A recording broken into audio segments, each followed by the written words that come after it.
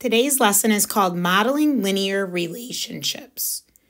So when we use equations to model real-world phenomena, we often first look to linear models because they are the easiest to use and understand. We can now utilize our skills from the last few lessons to model real-world linear situations. So don't ever forget these two facts about our linear models. All linear models in the form y equals mx plus b have two parameters, the slope and the y-intercept. So the slope is always going to tell us how fast the output is changing relative to the input, and the y-intercept always tells us how much we're starting with, or the output starting value, which means that x equals 0.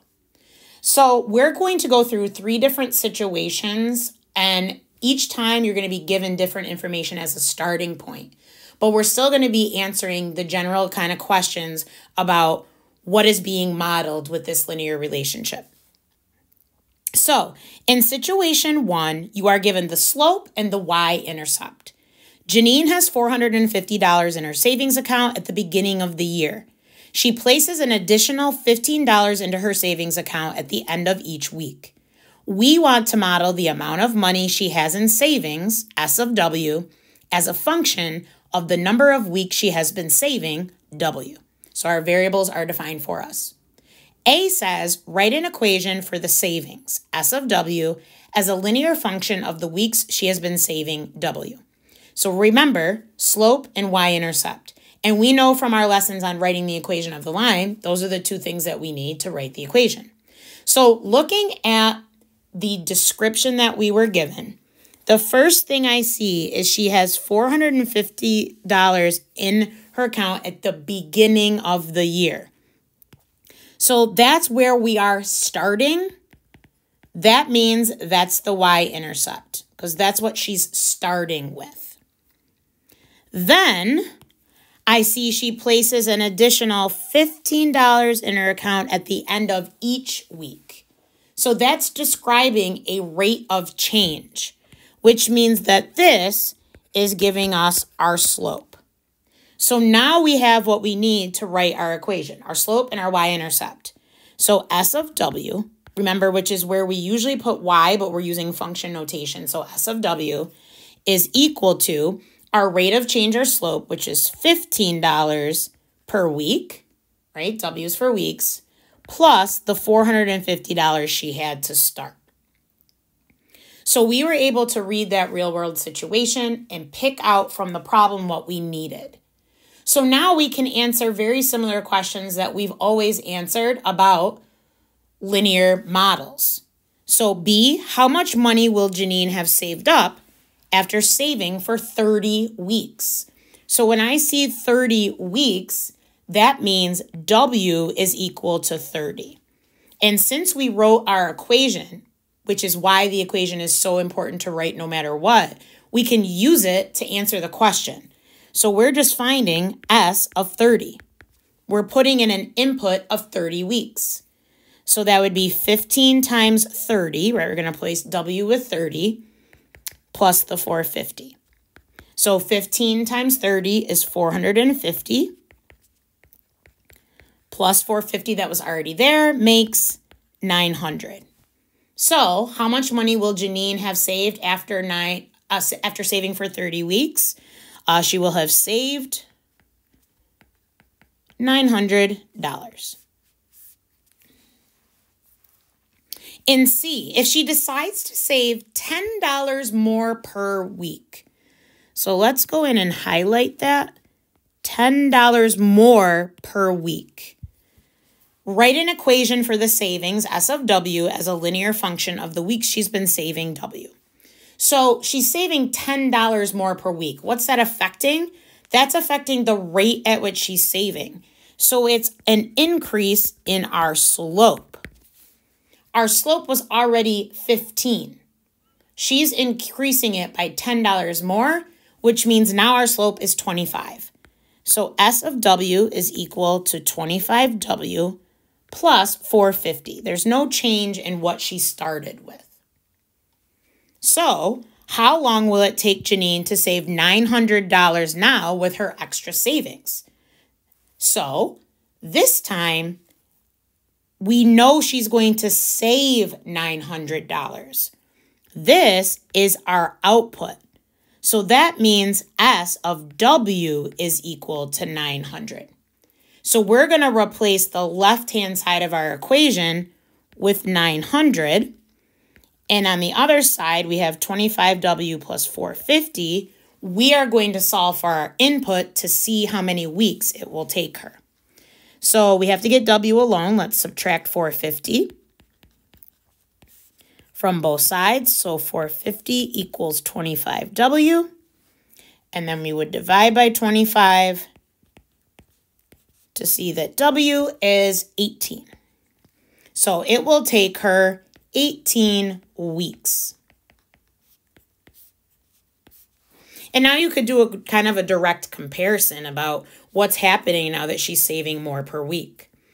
And you notice that when we answer these questions, we're labeling them so that our answers are describing things that were in the original description. So let's move on to situation 2. Situation 2, we're given 2 points. So Lincoln is driving along a long road at a constant speed. Constant speed is implying a linear relationship. He is keeping track of how far he is from Denver. He knows that after 2 hours of driving, he is 272 miles from Denver. After 3.5 hours, he is 176 miles from Denver. So in part A, it says, summarize the information given in the problem as 2 ordered pairs, where the number of hours is H, is the input, and the distance from Denver, D of H, is the output. So you can see by the way that this real-world problem was described, they're giving you 2 snapshots in time, and those snapshots are your coordinates. So the first one, 2 hours of driving, 272 miles from Denver, is your first coordinate. And then after 3.5 hours, he's 176 miles from Denver, is your second coordinate. So whenever the problem is structured like that, it's giving you 2 points that you can then use to answer questions. So our coordinates would be 2, 272, and 3.5, 176. So in part B, it says, assuming the relationship is linear, which it would be if it was a constant speed, we're going to write an equation for the distance D as a linear function of the number of hours H. So here, just make sure that we do D of H like we did before. Stay consistent there. Okay, so if we're going to write the equation, we know from our previous lessons that we have to find 2 things. We have to find the slope and the y-intercept. So we have to do that no matter what, and we have to use what we're given. So we were given 2 points. So we're going to use the slope formula then, because we can label this x1 and y1 and x2 and y2.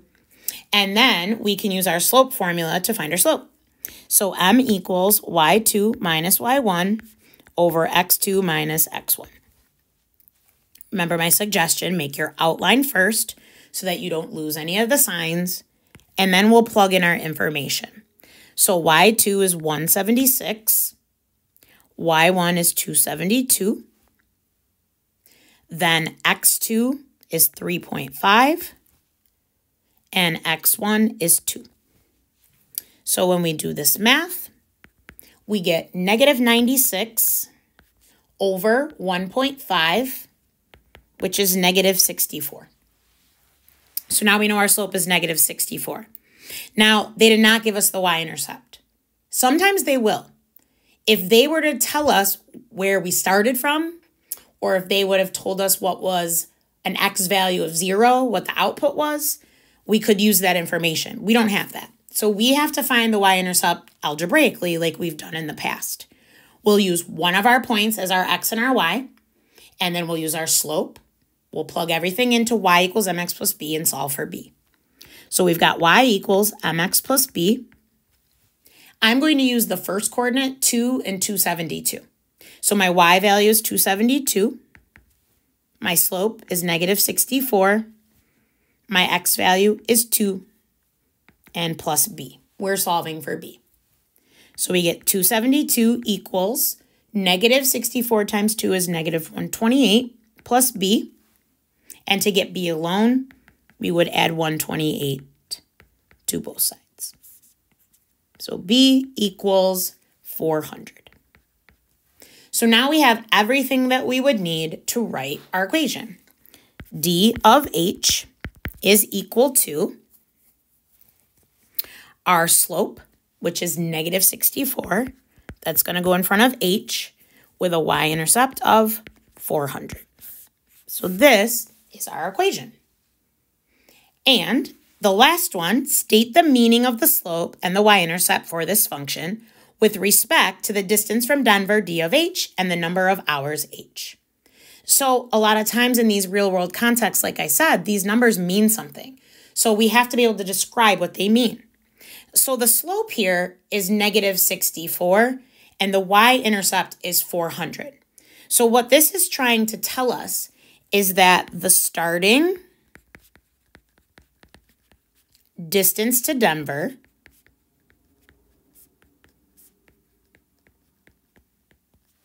is 400 miles.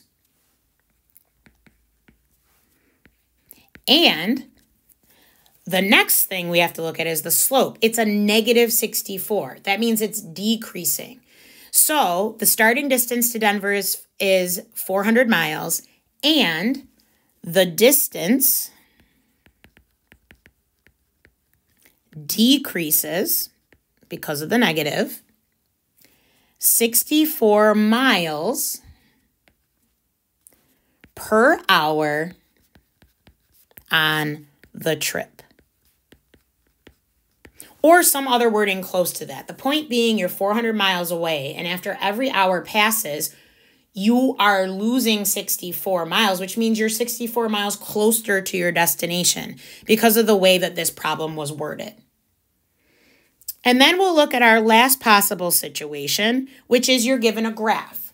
So we kind of had everything here. If you're given the graph, let's look at this new problem. A pump begins to fill a water storage tank when the volume drops to 225 gallons.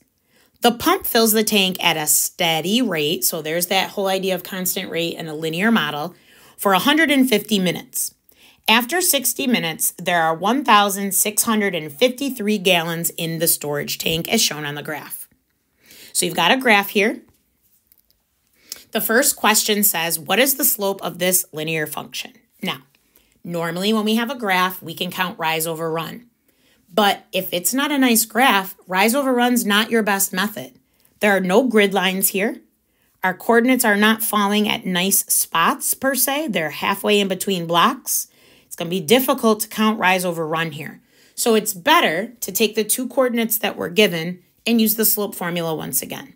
So I will write my coordinates up here. We've got 0 and 225.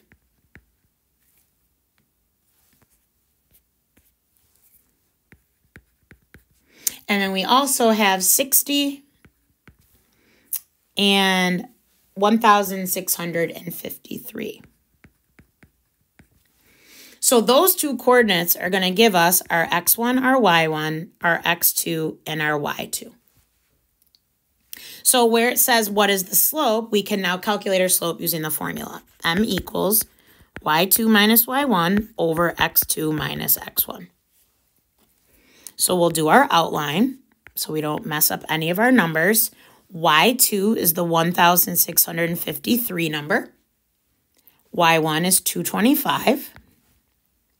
X2 is 60. And X1 is 0. So when we subtract, we get 1,428 over 60, which is 23.8. We would not have been able to find that by counting rise over run. Now, we found it, but it says, using proper units, explain what this slope represents. That's what this is about. That number means something. So here, we were finding the slope. This is talking about the rate at which we're filling a tank. So we will say the tank fills 23.8, and we look back up and see that the measurement were gallons. So appropriate units would be gallons. The tank fills 23.8 gallons per. And if we go back and take a look, everything was based on minutes. So per minute. So we found the rate of change or slope, but the other thing we have to do is describe it in context, and we've done that. So what will the volume be in the storage tank after 150 minutes? So we could try to look at the graph, but once again, if I go to look at the graph and I kind of follow up 150, it's hard to tell the exact spot. If we could use the graph and we could tell the exact spot, then we'd be done. But if we can't, remember, you can always find these things algebraically. So volume after 150 minutes, it would be really nice to have the equation. Remember, the equation allows you to find all these other things. So let's write the equation, and then by using that, we'll be able to find the answer. So we have what we need to write the equation. You need the slope, which we already found, and we have the y-intercept. They gave it to us. It's on the graph. It's 0 to 25. So my formula is V of t. That's what the graph is labeled over here, V, right? V of t equals my slope, which is 23.8 in front of the t, and then 225 as my y-intercept. So we want to find 150 minutes. That's input, which means we want a t value of 150. So we're going to find V of 150. 23.8, replace my t with 150. And then we do the math. The first calculation, 3,570. And when we add those together, we get 3,795. So again, appropriate units here. What even is that? So 150 minutes gave us, remember this is gallons, so 3,795 gallons. So this is all about modeling a linear relationship, having a real world context, finding all the things that we've always been finding about a linear function, but describing what they mean with our parameters of slope and y-intercept. And that concludes our lesson on modeling linear relationships.